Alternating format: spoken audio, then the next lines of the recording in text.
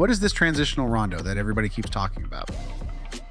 It's a great way to get players comfortable keeping the ball under pressure, whilst at the same time reacting to conditions on winning and losing possession. You begin here with a 4v2 in the central 15 by 15 yard zone with two defenders aiming to win the ball. They must bring in their four outside teammates to create a 6v4 in the larger 30 by 30 yard area on the regain. If four whites win the ball again, they move back to the original 4v2, resetting to work possession, again to make another 10 passes. How can we bring in some rotational triggers? Easy. We can encourage players to rotate every 5 passes at the right time to create and make use of the space created. I like that. They need to choose the right moments, though. What about bringing goals in? We have 4 mini goals to hand.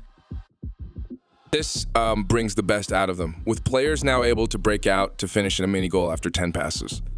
After they score in 1 goal, this goal now becomes out of bounds, and players must now attack one of the 3 other goals.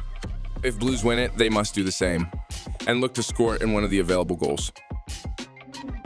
They must look to draw pressure with short passes to create space on the opposite side to switch play, showing game intelligence as a group. Okay, that's what transitional rondo is. We'll be using this pretty often. Thanks.